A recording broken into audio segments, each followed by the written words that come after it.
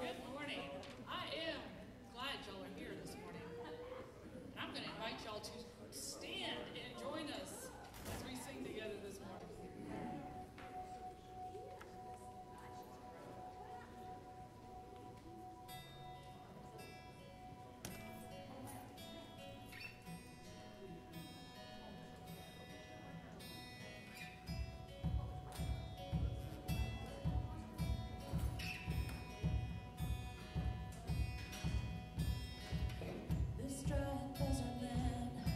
Myself keep walking on.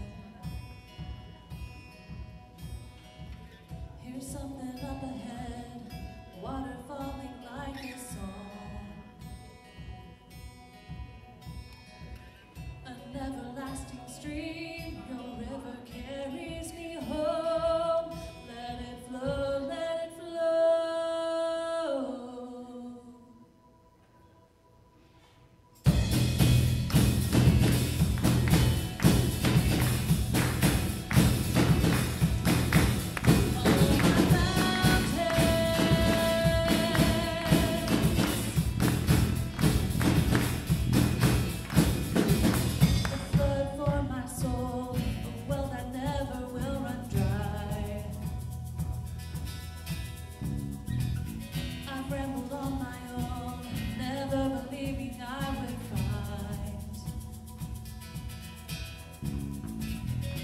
Everlasting stream, your river carries me home. Let it flow, let it flow. Open the heavens, come living water. All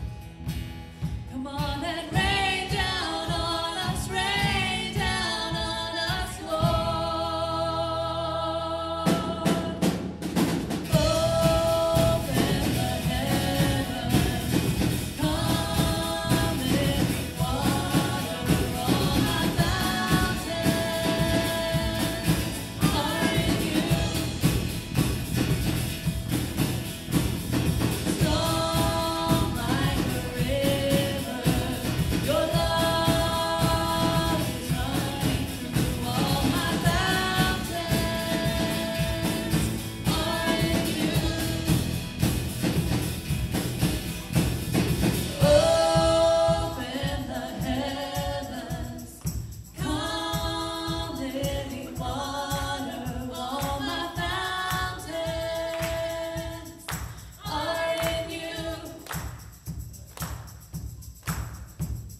Strong like a river, your love.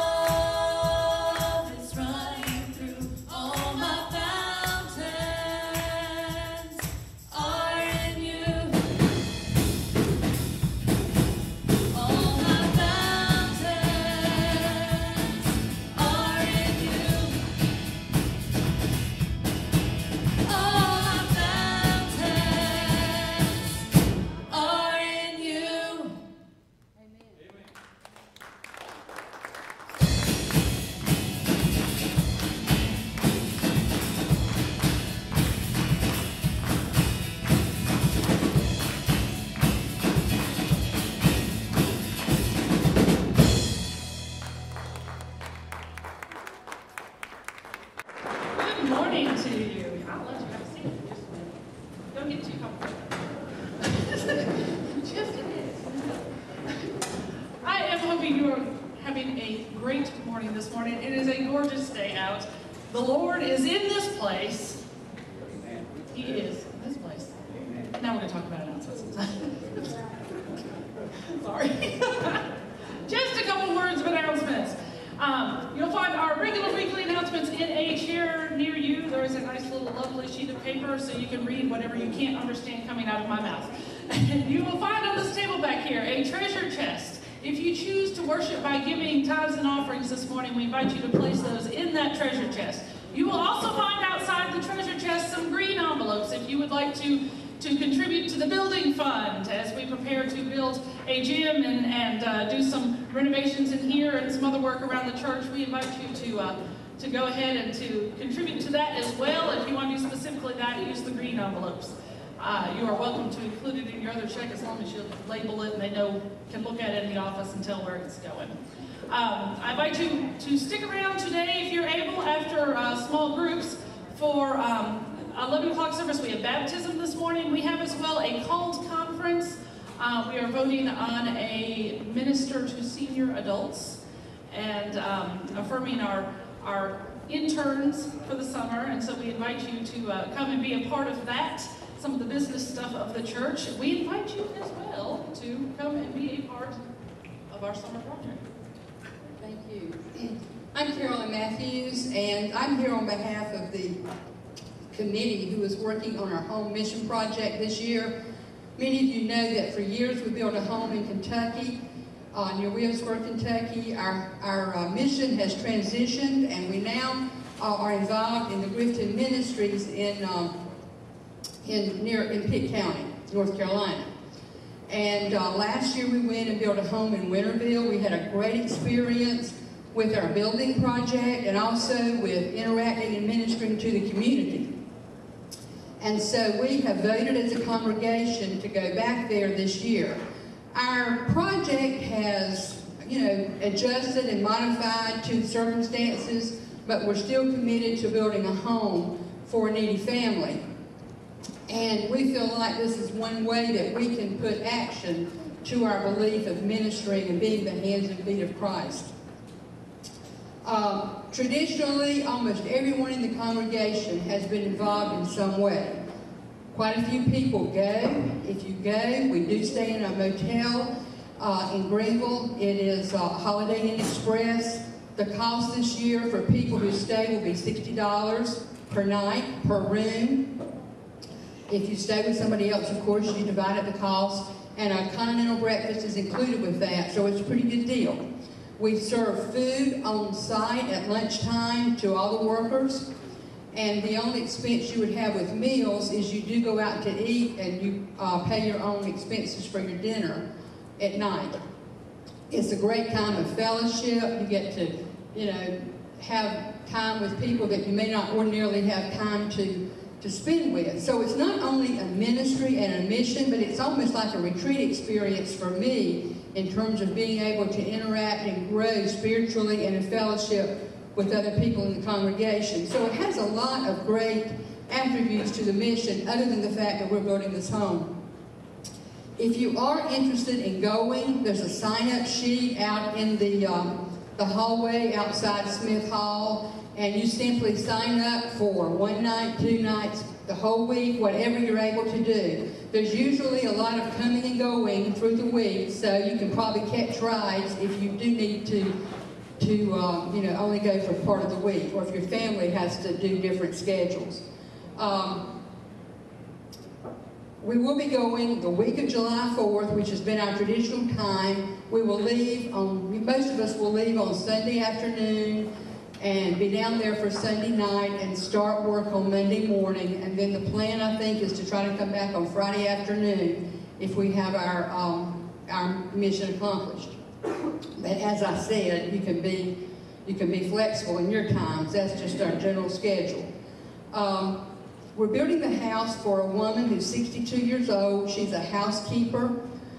She has a daughter living with her and 2 grandsons. And so please be thinking about how you can be a part of this. One way is to pray. Pray for the people we're ministering to, the people in the community, those of us who are going, and pray that all the logistics come together, that this will be a successful project. We need financial contributions to help us pay for the building supplies. We provide, as a congregation, the funds to pay for all the building materials. And our goal is $28,000. You can give in the treasure chest.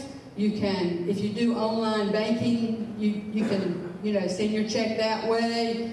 Note on your check or your envelope that it's for the Home Mission Project.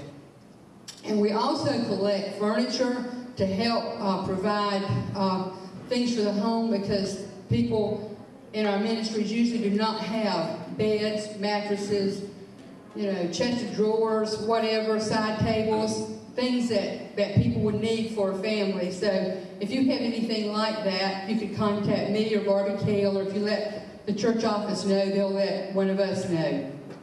And we need to kind of know where we stand with that as soon as possible. So if you have any questions, catch me, catch Barbie Kale, Roger Jones, and we will do our best to provide the answers. But this has been a project that our church has almost had an identity with for many years, and we hope we can continue to do so. So please pray for the project and pray for how you might be involved. Thank you. And you may be thinking, that sounds like a really amazing project. Man, I wish I knew how to do some of that work. We love people that have lots of skill in the area of construction and other things, but we take a lot of people that really aren't as skilled in that, and it's amazing. There is a job for everyone. So I will say, if you're thinking about it but you're not really sure how you can help, they can find a place for you. We can find a place for you. It'll work.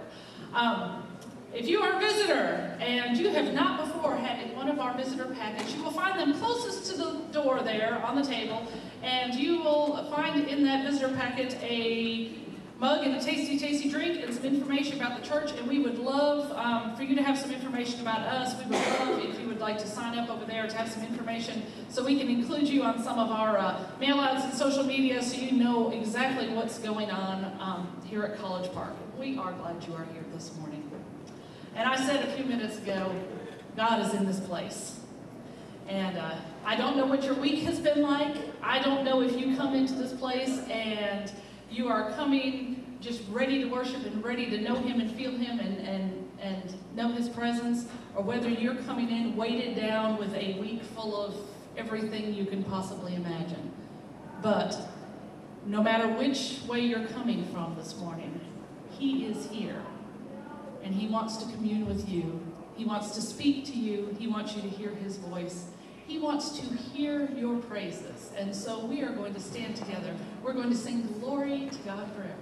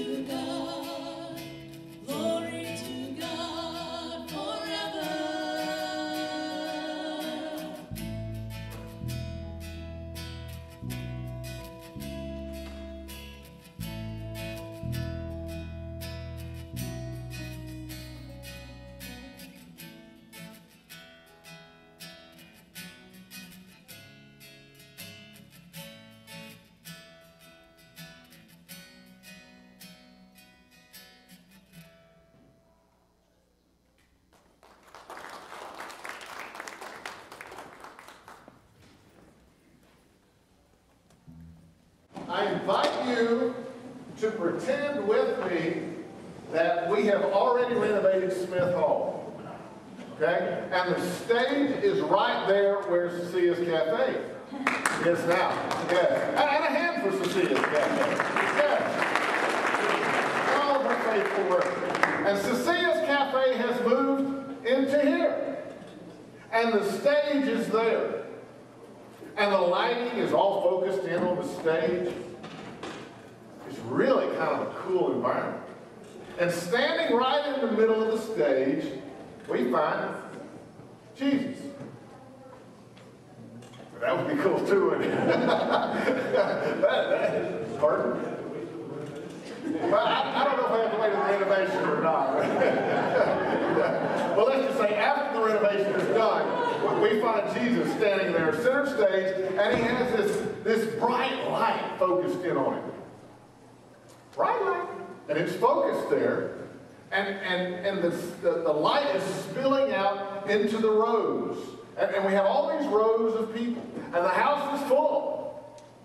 And in the house, we find all kinds of people. We find there's John, the beloved disciple.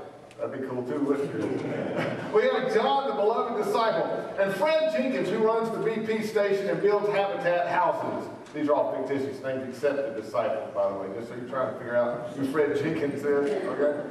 All right. And we have Peter, the fisherman, the brash one, the one that always spoke out. And we have Jennifer, who works with autistic children. Then we would have Mary Magdalene. And we'd have the man who works at the library and sings in the choir, somewhat off key, but yet he makes a joyful noise. He sings in the choir. We have Betsy, who teaches third graders in Sunday school there, as well as that quiet man. That quiet man that sits at the back of the seating and is always kind of keep to himself no matter who tries to engage him. We have all of those. We have all of those people that are there. And in other words, we have all these people who are gathered. Jesus is in the light, but these people that are all gathered here, including yourself and myself, we're gathered here, and the light is kind of spilling out onto us. And in a certain sense, we're all kind of frightened and tentative. We are saints, but we're also sinners. We're believers sometimes who struggle to believe. We're sometimes betrayers who seek mercy. Get up in the morning, and with God's grace, we do the best that we can. And beyond us, beyond the shadows of this vast building here, in the back door comes a gentleman. And he walks to the front. And guess who's on the stage? This is Nicodemus. Nicodemus. And he has come to see Jesus. He stands there blinking in the light, as I am doing now, and shielding his eyes to where he can kind of see out, to see people, see who's here.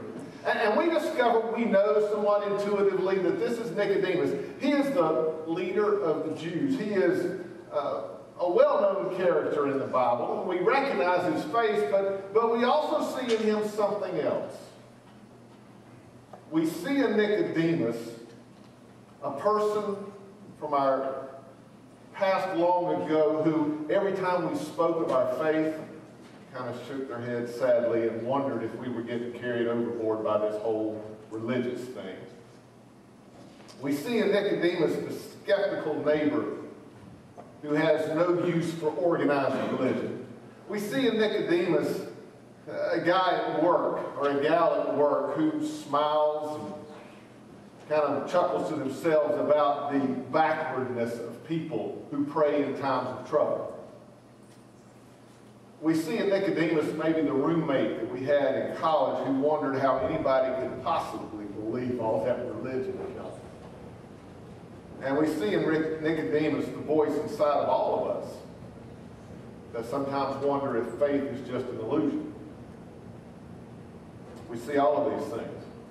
But you see, Nicodemus has the savvy to recognize that Jesus is up to something quite extraordinary. That faith has a mysterious power, but he comes as an inquisitor to put the faithful to the test.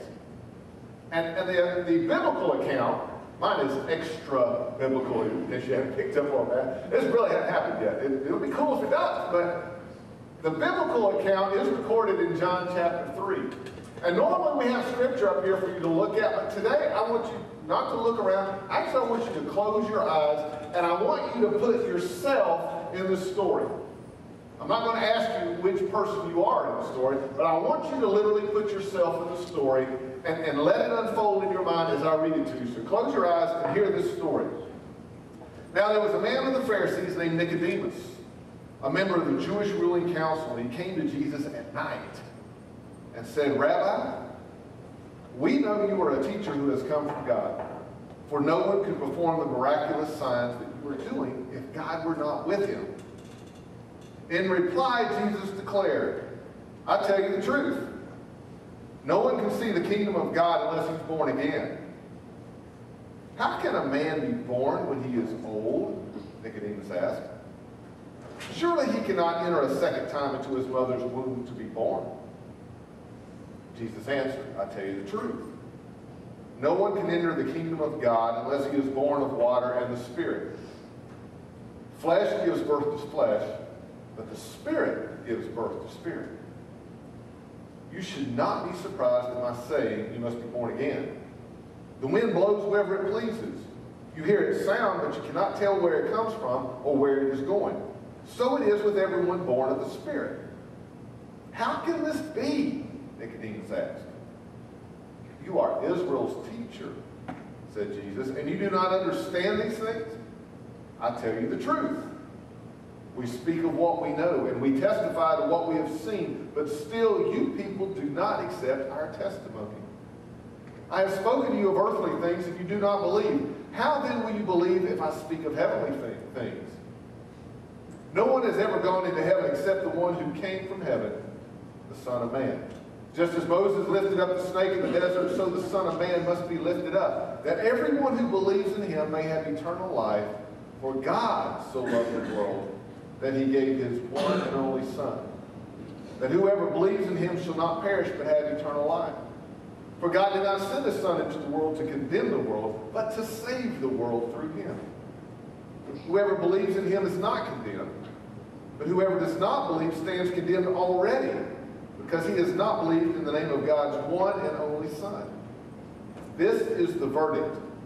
Light has come into the world, but men love darkness instead of light because their deeds were evil. Everyone who does evil hates the light and will not come into the light for fear that his deeds will be exposed. But whoever lives by the truth comes into the light so that it may be seen plainly for what he has done has been done through God. Nicodemus said, Rabbi, we know that you are a teacher who has come from God. We, catch that? We know that you are a teacher. Nicodemus speaks for a group. Now, who does he represent? Well, maybe the Pharisees. And that's a reasonable assumption.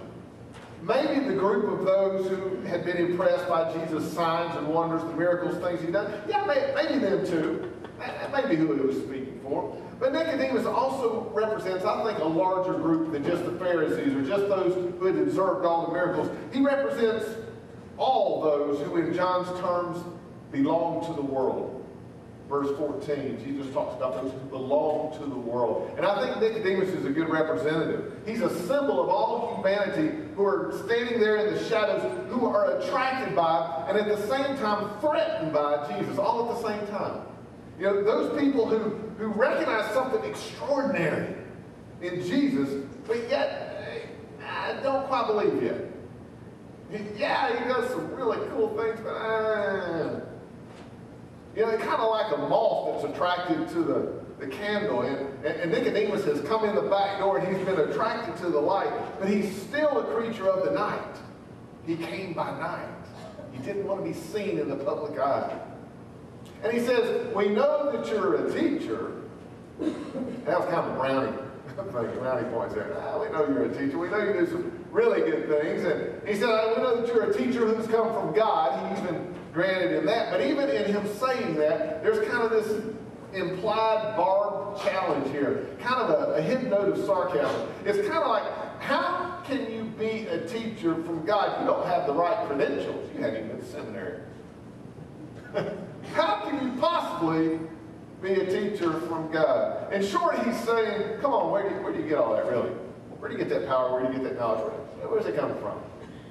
And those gathered around the stage here, including us, as we're sitting out here, we probably have heard that question too.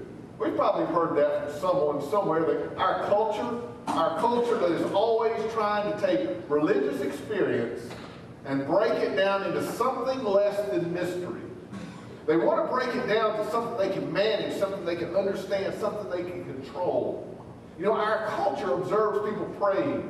They see us on mission trips. They see us serving. They see us thanking God and praising God. But then they're persuaded, they think really what all that comes down to is it's about self-fulfillment or greed or deception or habit or parental control or neurosis or the opiate of the people. That's what they think. And Jesus' reply to their objections would garner an amen from us, hopefully. Jesus saying it's not a matter. It's not a matter of self-fulfillment. It's not a matter of status. It's not a matter of greed or neurosis or control or anything having to do with earthly terms. Jesus says it comes from above. It's not about earth, it's about spirit, it's about heaven. In order to understand life in the spirit, Jesus says you must experience that life. In order to understand spirit, you must walk in the spirit. He told him, he says, you must be born again. You must be born from above. In modern terms, you just had to be there. You have to be there to get it. But Nicodemus, he's struggling. He's holding on to his categories. He's trying to make what Jesus is saying make sense in world's terms. Right, then he said, okay, so are you supposed to crawl fully grown back into your mother's womb? That's a little strange. And the challenge is really not just to Jesus, but also to the followers, us that are seated here. Every day we hear the voice of Nicodemus. Friends, associates, family. We hear the voice of Nicodemus saying, you've claimed that your life has been changed. Yeah, right. You claim that you've been born anew. Right, sure, leper can't change its spot. You hear those things. You're really just the same old person. You just got a little piety lathered on. We hear that. And in short, the experience of the Spirit, claims our culture, is really just a complicated religious way of talking about ordinary experiences with just another label attached to it. It could better be described, they would say, in psychological or sociological terms without all the theological fog. One of my favorite stories is about a pretty salty, edgy, radical Baptist preacher. I know you find it hard to believe. But his name was Will Campbell, a remarkable man. And the story goes that he was attending the trial of a KKK Klansman who was accused of murdering an African-American man. There was a reporter who was covering the trial, and he honed in. Once he found out that guy was a Baptist preacher, he zeroed in on him. I'm going to watch this guy. I'm going to watch him all the way through this trial. I'm going to get some good stuff. And he watched Will Campbell all the way through this, and he was astounded to see that Campbell would meet and minister to the family of the Klansman. And he would meet and minister to the family of the man who was murdered.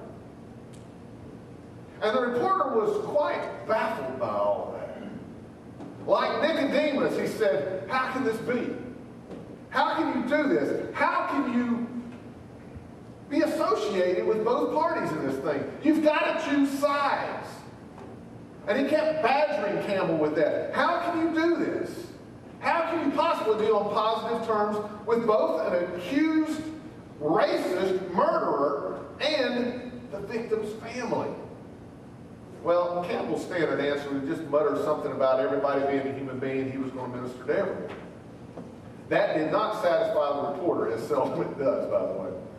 It did not satisfy the reporter. And he pinned him up against the wall, figuratively speaking, and says, this is just not logical. You can't possibly care for both the Klansman and the victim. Whose side are you on? Why in the world do you think you can do that? At this point, Campbell had pretty much had enough. So the public record says that he looked at the guy and says, because I'm a blink, blink, blink, blink Christian. Expletives deleted this morning. I imagine that got some people's attention. His testimony was, this is who I am, with all of my faults and with all of my, but this is who I am. Using the framework of how the world is supposed to operate, the reporter could not account for the reconciliation that comes from another plane, a possibility for a human interaction that's born of the Spirit. He just didn't get it. Nicodemus just couldn't get it. Back and forth, Nicodemus and Jesus go. And they continue to speak out of different frames of reference. Jesus is speaking of spirit, and Nicodemus is speaking of flesh. The world cannot comprehend what's happened to the followers of Jesus. They just don't get it. And they say, what's happened to you? How can we justify this strange behavior in you? Why do you no longer believe like the rest of us? Why don't you believe like your mommy and daddy did? What's wrong with you, boy? And in many ways, the climatic statement comes when Jesus says in verse 11, we speak of what we know and we testify to what we have seen. That's what it comes down to. Concerning faith, I'm not sure there's any better statement than that. We speak of what we know and we testify to what we have seen. For the first century church, for John and Peter, and for those of the first century, their experience of Jesus in the Spirit was their only defense. In arguments with the religious establishment, these early Christians, they didn't have airtight philosophical theories or theological arguments, any of that for the rightness of their doctrine. They just simply spoke of what they knew and what they had seen, what they had experienced. Think about the Samaritan woman. She just said what she had experienced in John chapter 4. That's all she could say. What about the man that had been born blind in John chapter 9? He just told what happened. He told what he had experienced. So what about Fred Jenkins from the BP station who builds for Habitat Humanity? What about Betsy who teaches Sunday school? What about the beloved disciples who fall on their knees at the sight of an empty tomb? Why does Jennifer care for those autistic children? It's not because of some wrinkle in their psyche, and it's not because of ontological proofs for the existence of God. It is rather the fact because the Spirit has spoken to them.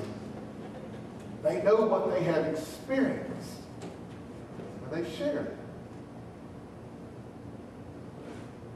Does the world get that?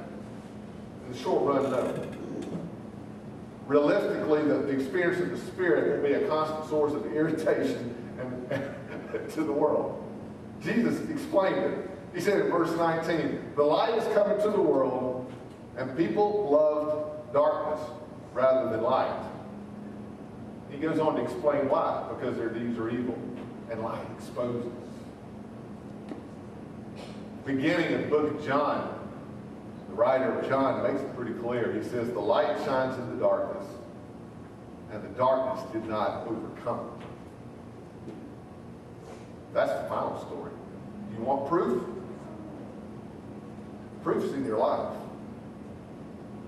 The proof was in Nicodemus' life, because later in the story as it unfolds, later in the Gospel of John, guess who shows up as a follower of the new, a disciple of the light? Guess who shows up? Our man Nicodemus. And he would say, how can this be? How can this be? Surely someone must have asked him that. And with a shrug of his shoulders, he probably replied, I can only speak of what I know and testify to what I've seen. I pray that would be our story. This morning, I pray that that is your story. We're going to observe communion together. We're going to take communion. It's a time to celebrate life in the Spirit. It's a time to celebrate the resurrected Christ in our lives. And as we break the bread, share it, we dip it into the cup, I want you to reflect on just how much grace God has extended in your own life. Remember the experiences that you've had with Him and give thanks for them. For those of you that are here with us for the first time or haven't shared communion with us, let me tell you this. As a body of believers, we practice open communion, which means if you're a believer, we want you to participate. We welcome you to participate. We do a little bit differently in here than we do in big church. What we do here, over here, you'll find 3 stations. You can go to any one of them. They're all the same. You'll find a loaf of bread in there. You just pinch off a piece of bread from the loaf, dip it into the cup, and take it right there. There's no hurry.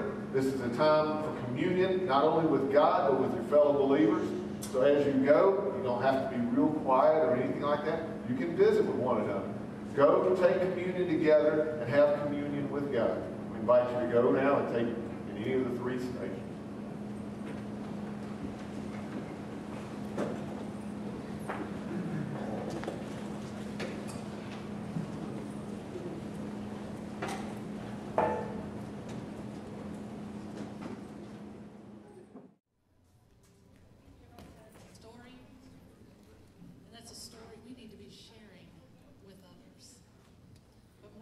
Each of us is on a journey, and we need to share that journey. The choices that we make, the way we are, the reason we are the way we are, we need to be sharing with others. As we walk, as Christ would have us to walk, as we experience Him in our lives, we need to let others know that He is real. Our lives should shout His glory. Glorify His name.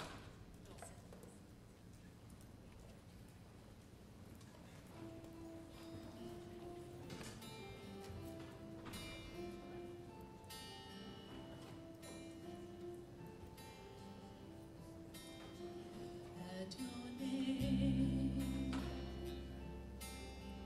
the mountains shake